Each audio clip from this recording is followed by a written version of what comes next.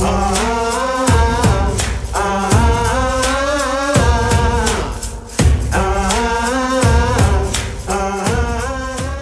guys, I'm Michele and welcome to my video.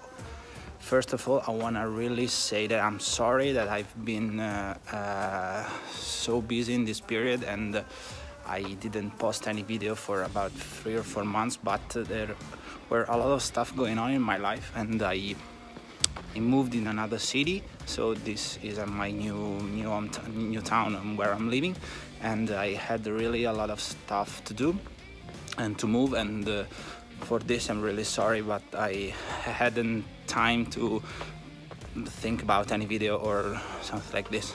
By the way, now it's time to talk about the purpose of this video. Many of you asked me how to change the original Renault R-Link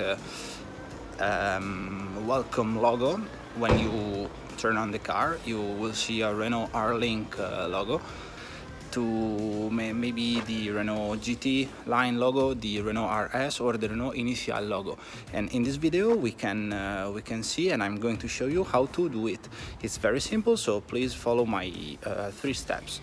Start with the video. A lot of you asked me which interface I used, and I'm going to show you now. The interface I use is this one.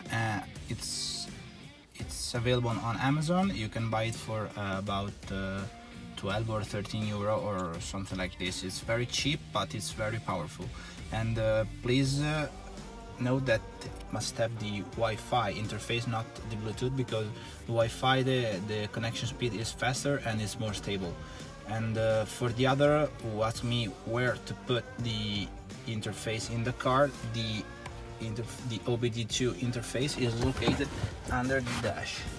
You can see it here. It's the yellow thing located under the dash. Okay, it's very easy to plug, and important thing to do is to maintain the dash active by pressing the start button for at least a couple of seconds, and by doing this the dash will remain active for all the procedure. Okay, so here we are. First thing to do, as usual, open the DDT4ALL interface.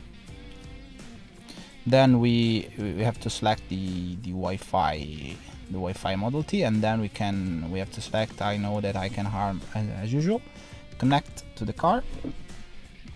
As I said before, the procedure is very simple and it's just a couple of steps, so it won't be so long. First thing to do is to First thing to do is select the car. Actually, I have, as usual, the Renault Megane, but if you have the Renault Clio, the Renault Captur, the Renault Fluence, the Renault Talisman, or the Caggiaro, whatever, you have to select the correct car you have. I have the Megane 4, and I select Megane 4. Now we have to go in the audio cluster. Again, if you have the 3.3 version, you have to select this one. I have the 2.2 version, so I have to select this one. If you still have the 7.0 or you have the upgraded 2.2 to 7.0, you still have to select this one, because this is only for 3.3 and else.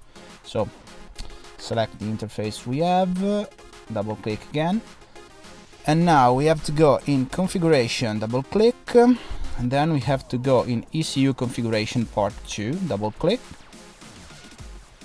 After this we have to go down to here, welcome sequence, and then we have to select the one we want to activate. Now I have the Renault GT line, but if you want, you can select to the Renault Initiale.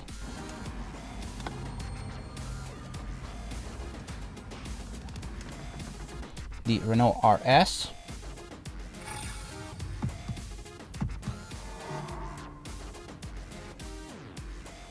or if you don't have it, the Renault GT line, GT line.